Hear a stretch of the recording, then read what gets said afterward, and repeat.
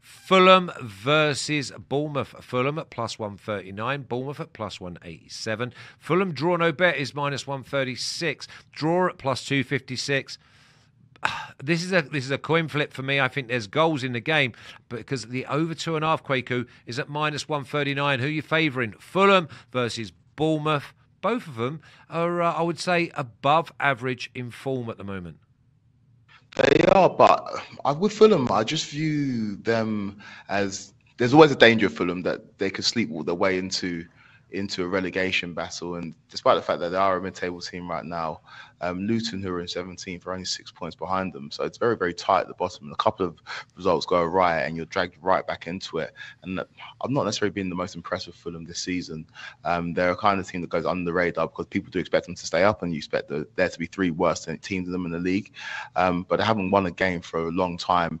Last time out, they drew against Burnley, but before that in the league, they haven't won since they beat Arsenal on December the 31st, over a month ago. I know there's been breaks, I know there's been other competitions, but this is a Fulham team that hosts Bournemouth, who we all know can be very, very dangerous on their day. I expect this one to be a very, very close game. It's hard to pick them. That's why I've left this one alone. But Fulham at home, I feel, should be slightly favoured, but Bournemouth are always a dangerous outfit. Yeah, I think you have to lead the money line well alone, and it's all about the goals.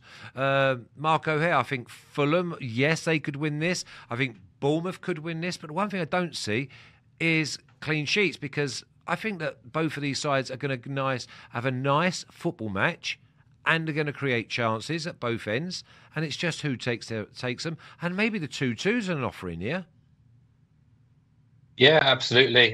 Fulham will be really pleased. This game's back at Craven Cottage, and I know there's an ongoing fallout between the supporters and the club over ticket prices, which has provoked a bit of a protest. But on-field performances at Craven Cottage has remained pretty strong for Fulham. It has been their bread and butter, really. And Marco Silva will be relieved, because that's not the case away from home. Last weekend, obviously, they squandered that lead against the worst home team in the division, Burnley. They've not won away from home since the opening day. Leno and Castagne kind of contributing to the defeat at Turf Moor, or the draw at Turf Moor. But that game ended in a fun 2-2 for the neutrals. And their previous home match against Everton was 0-0. But if you look beyond the final result, as you always should do with football, and the match was actually very similar to that at Burnley. It was just all-out attack from both sides. There was an enormous shot tally, a huge expected goals figure, and that's been the way for Fulham in the last couple of weeks, despite some of the scorelines suggesting otherwise. So, I would completely eradicate the 0-0 from your brains and just look at the actual shot data from that Everton game. It was bonkers, really. So I'm hopeful we'll get something similar here with Bournemouth, who definitely know how to deal in goal-heavy games. They're always impressive, always looking to try and win games themselves under Iraola, who definitely plays with a sort of risk and reward strategy, and often it does provoke high-scoring matches. They're fun to watch, they're aggressive, they're bold, and they'll come here and try and play. They failed to score just once in 14. I think that was at Anfield. They scored in 10 of 11 away. They've only managed 2 clean sheets away all season. 8 of 11 away. Have seen both teams scoring, including trips to Man City. So, I expect them to score here, but I also think Fulham have the ability to oblige against a Bournemouth side who do give you opportunities too. So both teams to score a big runner. I'm going to take that, but I'm going to combine it with both teams to be carded, which gives us a plus 100 shot here.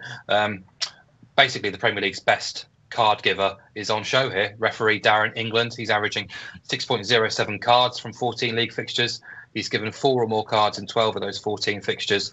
Bournemouth have been booked in 87% of league games, Bournemouth in 91%. So I think combining that with both teams to score gives us a really nice price at plus 100. Yeah, and yet on paper, or just to the naked eye, Fulham and Bournemouth, it's a nice, pretty football match where you can have it, we'll have it, with little 5-yard passes around the corners, and yet all of a sudden Darren England's turning up and we're looking at cards. And then so that means you can then maybe scale it down and go for some individuals if you go to the prop builder. Let's have a little look at the official picks, because I think 3 points on offer here for the home side or the away side. Let's have a little look at the official picks, because I've gone with both teams to score and over 2.5 goals, not caring who wins, minus 105.